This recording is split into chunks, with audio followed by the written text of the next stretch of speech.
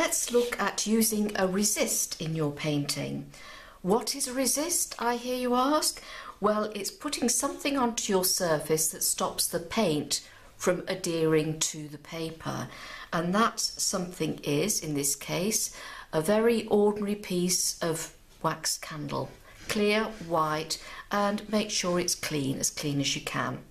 So what you're going to do is you're going to rub some of this wax over the surface. I've got 3 different sorts of paper here. I've got a fairly smooth one, I've got one that's a little bit textured, and then I've got one that is really sort of quite like linen. So let's see how it works on different surfaces. So I'm going to take my candle and just rub it in a section over the paper, not pressing too hard.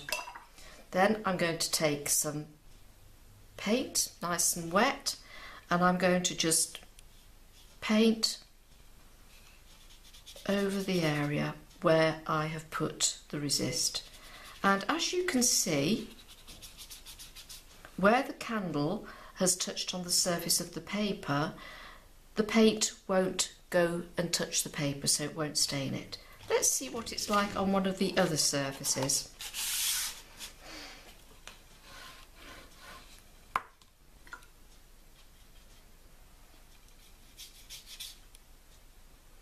I'm using a fairly dark colour so you can see what I'm doing. You see? And the one that looks a little bit like linen.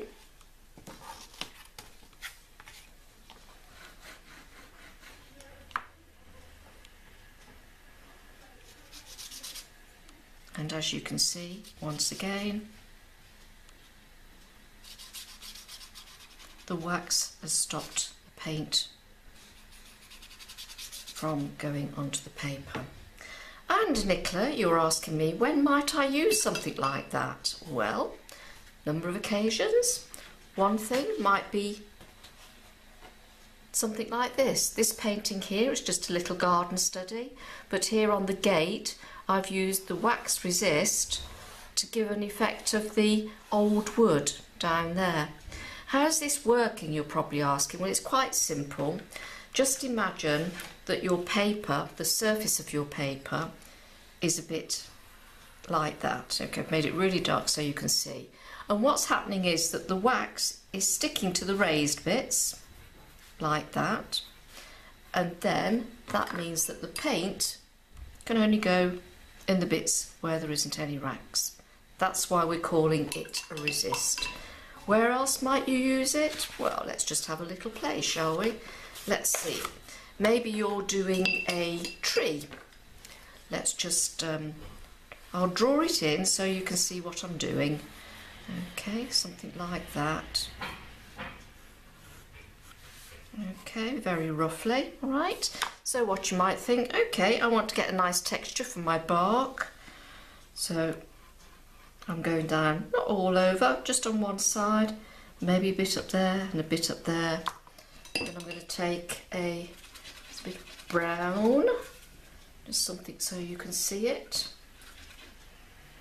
And I'm going down there. Oh, look at that. Isn't that fab? And that was a car going by, which is a bit of a pity. I don't have a designated studio, so I have to film as and where I can, best as possible. Okay, so you can see that is one use for it. It's also pretty good on fruit, and we're going to do just a rough idea. We'll make it an orange because the colour will be dark, you'll be able to see it. So there's your circle. Again, I've done it dark so you can see it. There's the end there. Imagine the light is coming from that direction. So you want your highlight on that side. So you might say, okay, I'm going to rub a bit and I'm going to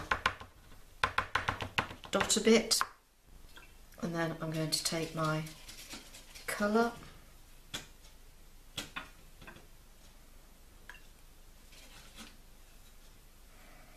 Oh, that'll do. That'll do for this exercise. And this is quite a smooth surface paper.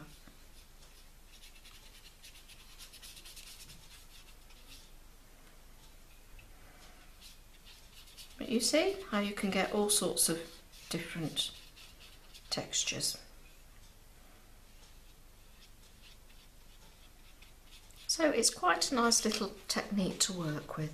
Let's go back to the medium sort of paper and let's rub a little bit harder. You'll soon get the hang of it, you've just got to play around with it. Let's use that orangey colour.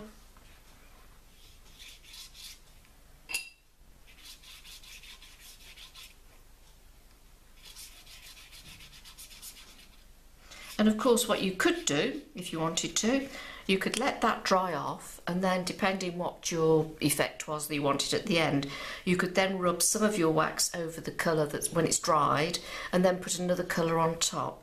In fact, let's do a little bit of that. That's not very dry. No, we want something a bit stronger. Here's this really textured. That bit's dry there, so we'll just rub a bit of wax over that. And let's just see what happens.